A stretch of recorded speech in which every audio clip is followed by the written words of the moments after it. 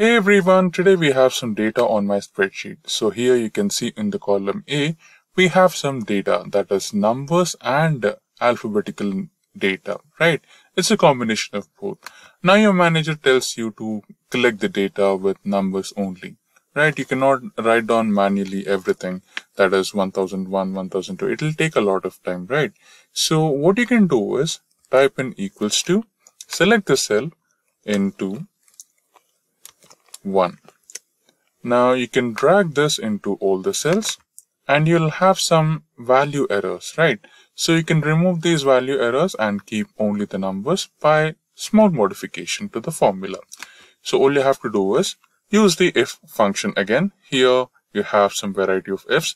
Select the if error function, press tab to select, and here after the formula is done, if there is an error, what do? Simply replace with it a blank space. Done. Close the bracket and press enter.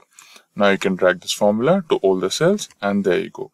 All the error values are replaced by blank spaces and you are remained with only the number values.